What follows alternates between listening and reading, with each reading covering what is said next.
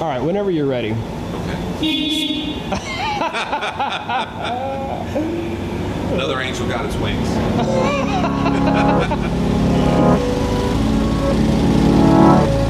Tell me when to start. Hydroforming gives you a lot of unique advantages that other forming methods don't have.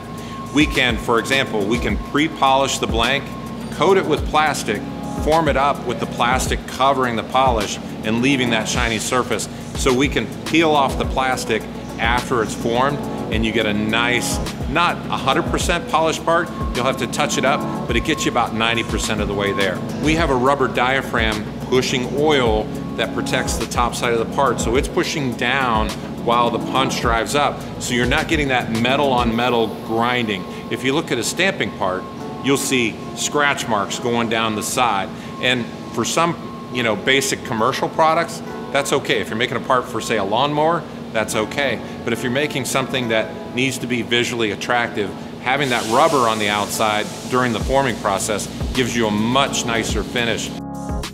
We can form variable thickness of material.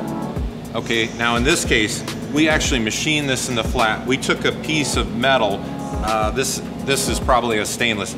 So we took a piece of stainless that was this thick, a plate all the way out, and we machined this thickness so that we could form this up. So if you look at the inside, the ID is the shape of the tool, but the OD, the outside, is the machined metal. Our press doesn't care if there's variable thickness, thicker in the corners, thinner on the sides. Our press doesn't care if there's variable thickness in the material. Stamping can't do that. With hydroforming, we would do an initial form where this goes straight up, this comes out, this is the flange.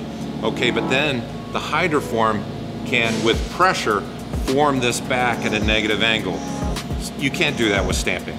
So with the same tool, we can form this up and then wrap this around so you're getting that negative angle. Stamping would probably have to form the part straight up and down. That's a pretty massive tool. So this is another interesting advantage that we have in hydroforming. We can combine, with one tool, we can combine heat treating into the process.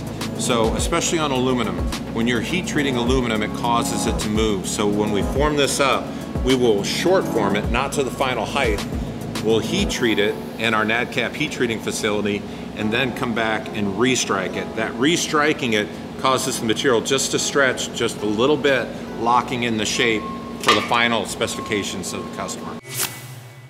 So I want to show you the difference between stamping and hydroforming as far as tooling costs. In stamping, you have plates, you have posts, there's springs involved, there's a lot of activity going on and a lot of cost of building die sets to fit inside the plates. With hydroforming, we just have a ring and a punch, and I'll show you that example.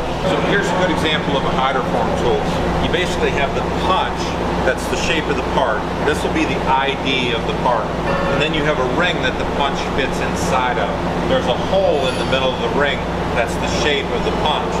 So when it's in the press, the punch is lowered to the level of the ring, the material is put on there, and then the punch drives up while the bladder pushes down on the part.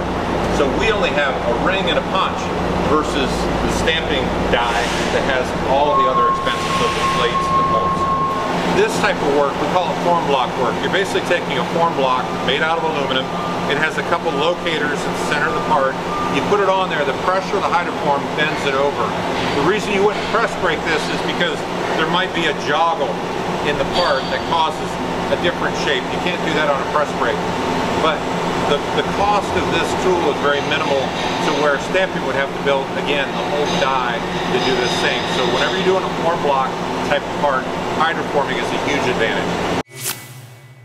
So to take this one step further, on the fluid cell press, we can actually make the tooling out of plastic, which has a lot of advantages.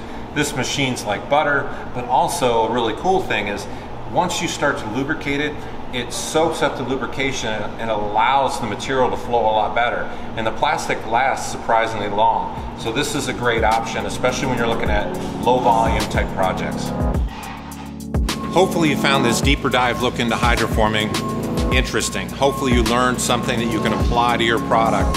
But if there's further questions that you have, leave comments for us, email us, call us. We would love to talk about your situation and get deeper into the questions that you have. Even getting our engineering groups together and discussing. Everybody's situation is a little bit different. Everybody has special circumstances. That's kind of what separates us from the other hydroformers. So thanks for watching. We really appreciate your view.